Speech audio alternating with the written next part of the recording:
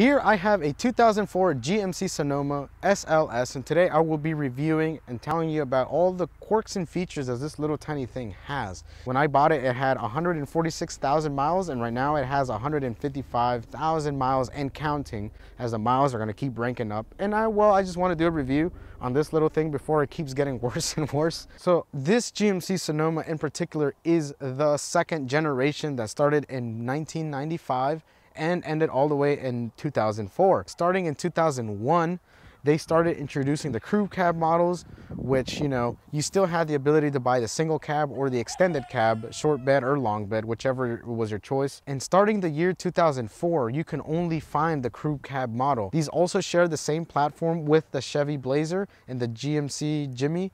And obviously we can't forget about Oldsmobile Bravada. Now this truck falls in the category of compact pickup trucks. So this competed with the Toyota Tacoma, the Nissan Frontier, the Ford Explorer Sport Track, and the Dodge Dakota.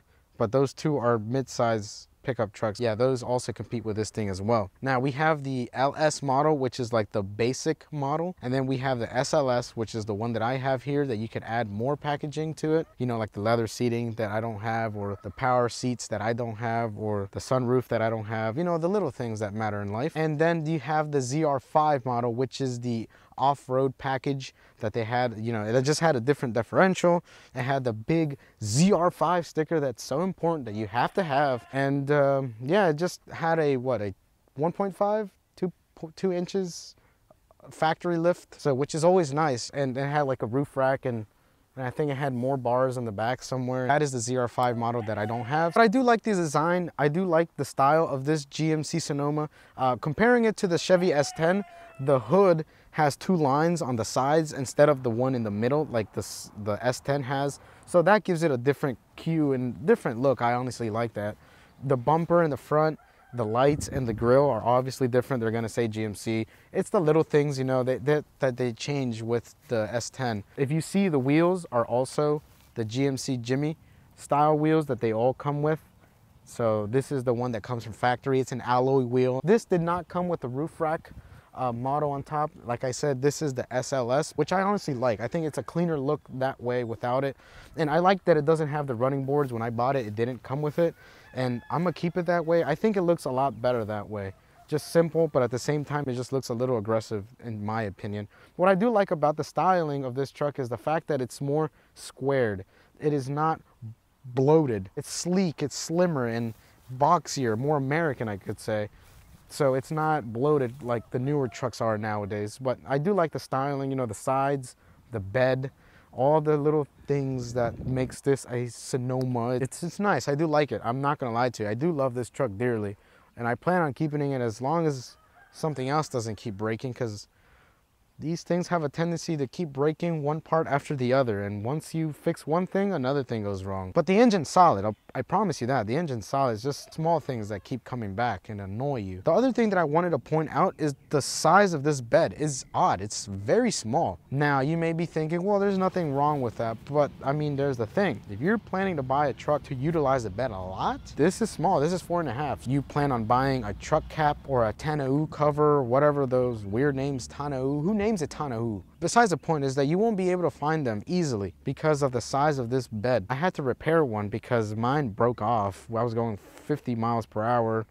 My dad didn't clip on the things like they were supposed to, and he didn't tell me about it. And I was driving and the whole thing just flew right over and it broke, and I had to repair it because buying another one of this thing is nearly impossible. And if I do find one, they want $600. But if you just need a bed, because it's a bed and you can put small stuff in here like a toolbox or a jack or some wheels or just everyday little things that you won't really care about, then this is perfect. I even have a measuring tape ready just to show you if I measure it for you.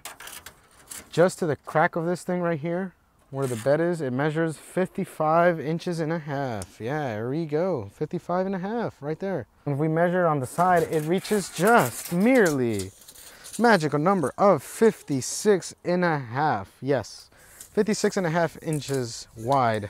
Now, if we measure it with the bed or with the whatever, the tailgate down, it has, there we go. Now we're talking. See, with the tailgate down, we're measuring about 75 and a half.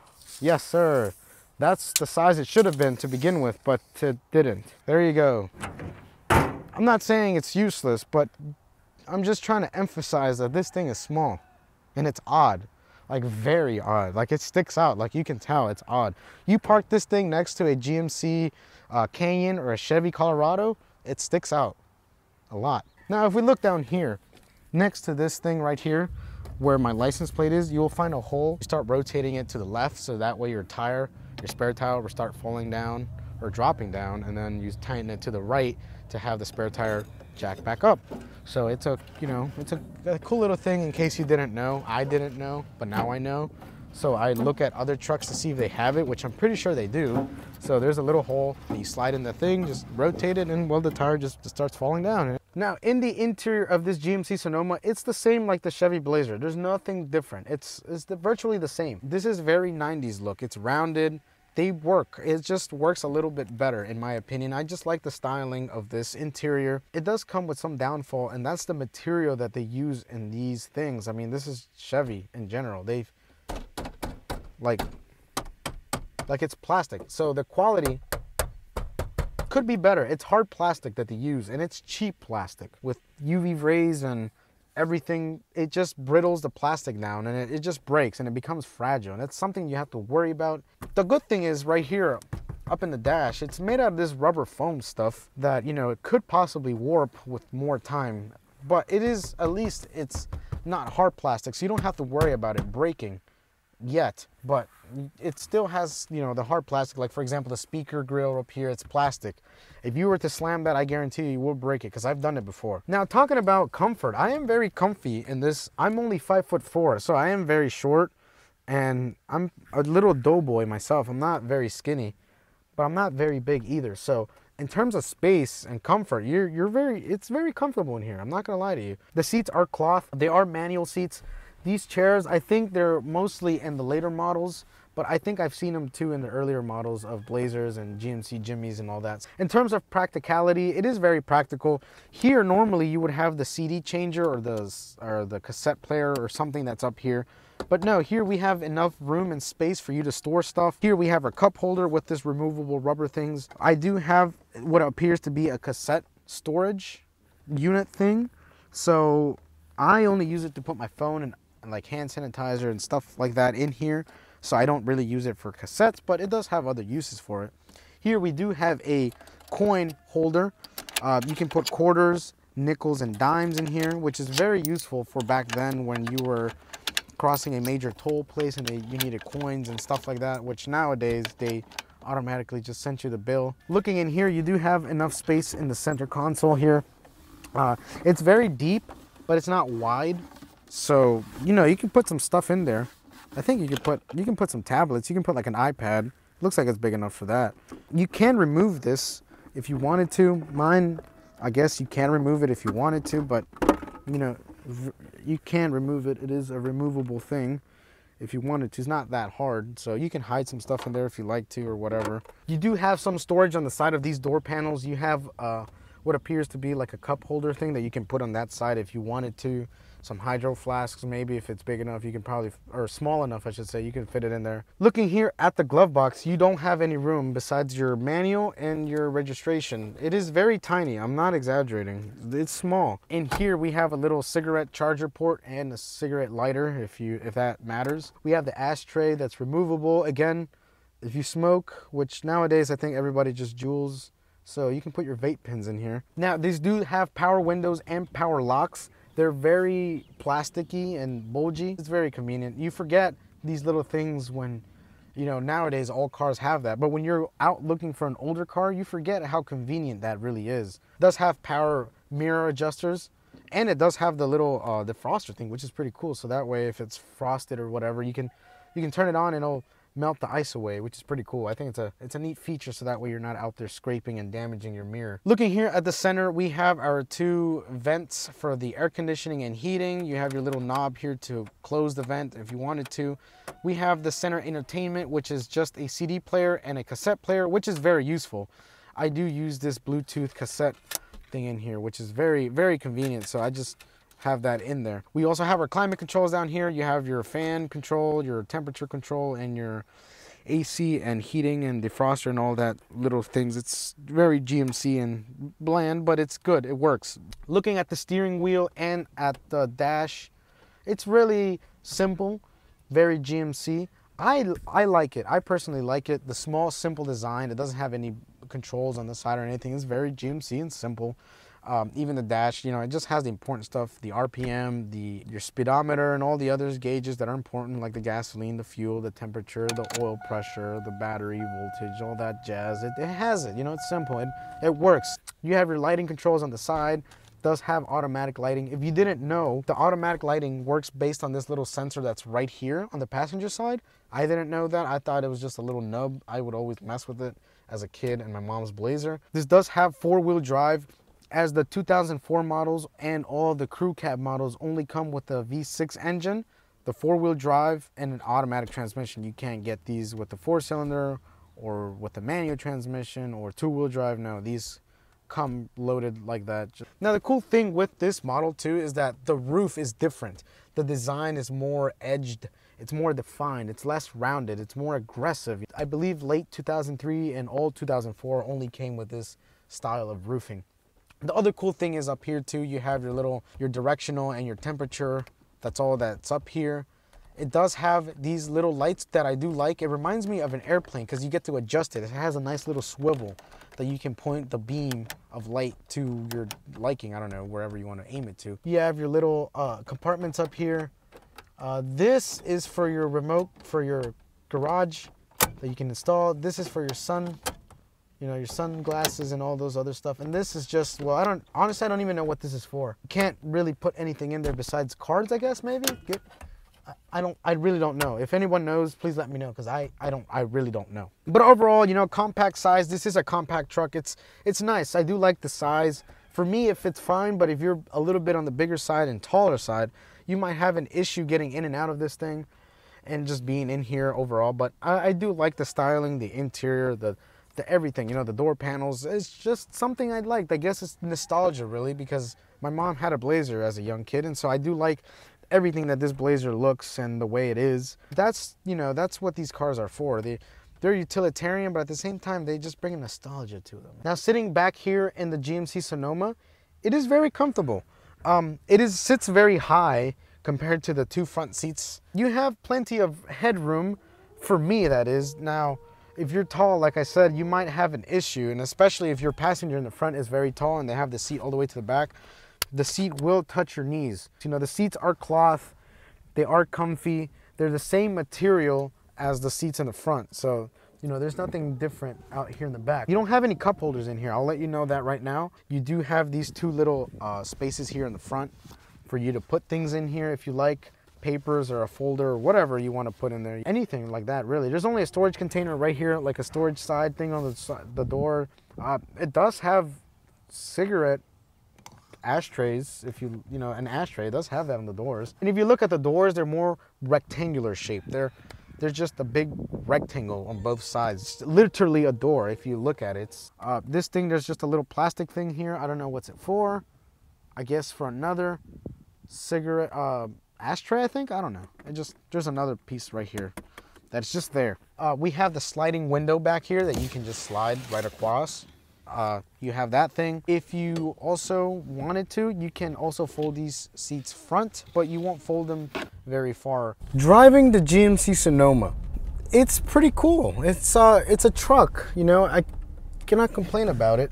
The visibility could be better. Naturally, you just sit a little bit low. I don't know why, if it's the seats, just the way, if they've compressed over time, the cushion material, or it's just the way the seat is just positioned. You sit a little bit low, just a little bit. From here to here is my visibility, and then from there to here, it's all material. It's all steering wheel, all legs, thighs, all of that. It could be better. When you're on the passenger side, it's perfect. You're sitting up a little bit higher. If you have power seats, you can easily adjust that. That's no problem. But usually, you desire the little bit. Now, if you're taller, you might not notice that. Me being 5'5", I wish I'm just a little bit like this. Like, this isn't perfect. Normally, I have a little pillow that I sit on top of. Gives me the extra space. It feels natural, feels normal. But when it comes to the visibility for the side mirrors, or windows, I should say, it's perfect. You know, like how I'm sitting right now. Without the pillow, it's fine. The handling of this GMC Sonoma, I mean, I'm doing a U-turn right now in this back road, and it's fine. You know, it's pretty good. It does, you know, it's a compact truck, so it's not going to give you a lot of problems when it comes to that. So it's fine. Turn radius is fine. The handling, now, typical this era of GMC and Chevy, the steering wheel has play to it. Not a lot. Usually when it has play, it's your tie rods that are going out. But even if you replace tie rods, sway bar links, sometimes it's just the rack and pinion that just has a wiggle. I don't know why. It just does. It just has some play. Now, I'm not saying it's dangerous that you're gonna have to recorrect it every. I mean, if you got to recorrect it a lot, then you got a lot of things going on in your suspension, honestly. But you know, it could be a lot better. But, you know, this is just typical GMC Chevrolet type of deal. It doesn't, you know, it could be better, is what I'm saying. Now, wind noise. Because it is a compact pickup, you can still hear the road noise with the tires. You know, you can still hear it. Right now, it's a very windy day. I can hear the wind inside the cabin. It's a little noisy, I would say, but again, it's just this era of GMC that is just how it is, you know. Now, the suspension, it's smooth, but it could be smoother. Again, it is a pickup from this era, 2004, so it's not going to be the best luxury suspension. I mean, you can see the poor cameras vibrating like crazy because it's mounted on the dash right now, so it could be better. I don't know if the 2003 models came with the 4-disc brakes, but this one, I can guarantee you, has them. It has the 4-disc brakes. When you don't have the ABS light on and the brake lights on, because when your ABS is not working, both of them will turn on. Or just your ABS will turn on and then your brakes, and then they'll start flashing. When the ABS module is not working correctly, you will only feel most of the power of the braking power being done in the front discs. When the ABS module functions like it normally does, you will feel the rears as well. Like it stops. It's perfect. It's beautiful when it stops. Like it literally stops quick. But when it doesn't work, I'm not saying you're gonna die. No. What I'm saying is that you will notice the slack it has. So the two front brakes are the ones doing most of the work anyway. But when the ABS module is not working properly, you won't feel much, if anything at all, from the rear disc brakes. Acceleration, being the 4.3 V6 and being what? If I do the math here real quick, 16, 17, it's an 18-year-old engine. It's still got some kick to it. This, like I said, this truck currently has right now 156,006 miles on it. It's got some acceleration. We'll give it some gas here. 2,500 RPMs, we're at 20 miles per hour. Still climbing 2,000 plus RPMs, we're 35 miles per hour. Just shifted, 40 miles per hour. We're going 45 right now, and we're approximating into a stop. We're at 50 miles, 2,000 RPMs, and we're gonna hit it. This is me braking normally, and I just let it off a little bit. It brakes fine. It does the job. You know, it does it. Go ahead, Sonoma. It'll do it. But when you're carrying weight and trailer, you want to stop sooner. I mean, that's just obvious. But again, when you're carrying that type of stuff and weight, just brake ahead of time. Again, you won't die unless it's slippery and you're distracted with your tender feed and all the other stuff and your YouTube notifications of Doug DeMuro and Speed Street 717 vehicle conversions, or sending that one Snapchat to that one girl that never snaps you back. You know, you will cause an accident. So just pay attention. If you're a single guy, single girl, or just a dude in general who just wants a truck, dude or gal who wants a pickup without the pickup, this is the truck. Why? Because it's still talking about the crew cab model, because you still got space to put stuff in the back. You still got room for friends to come in. You need a haul mulch or pack of whatever, a 6er, you can put it in the back. Literally, you have room for this. Like, if you're not going to tow or nothing, you know, this truck is perfect for the suburban area, city area. This is the perfect truck for you because it's a convenience. I mean, I like having the four doors. My siblings hop in here. My friend like just walked in and out of nowhere. I can put stuff in the back if I need to. It does the job. You know, it's a perfect. It's not wide. It's not too long. It's not exaggerated to drive. My friend owns this 2006, 2008 Chevy Colorado, and he likes it. And he didn't think he'd like it. I mean, he likes it more now that he has it. I've had a lot of people ask me how much I would want for this truck. You just don't see many crew cab models like this in this size anyway. Yes, the bed's useless. It's 4.5 foot. You're not going to use this for lumber. You're not going to use it to tow plywood or anything like that. No, you're not doing that. If you just need it for basic needs, you know, you want a truck without the truck, this is the right truck for you. If you're going to be hauling or towing more than 6,000 pounds every day, don't get this truck. You're just wearing it out faster than it should be. If you think this is a perfect landscape vehicle, you know, 5 adults in this truck plus a trailer with 6,000 pounds, you're going to kill the truck. You might as well just go full size. Don't even get a truck like this. You're going to wear out the suspension, the transmission. You're going to spend more time in the shop for little things that could have been avoided because it's not meant for that. So that's who I think this truck is for. I honestly love this truck. It reminds me a lot. It brings me a lot of nostalgia because my mom had a Blazer as a childhood growing up. Now that I can own toys, this is perfect. I love this.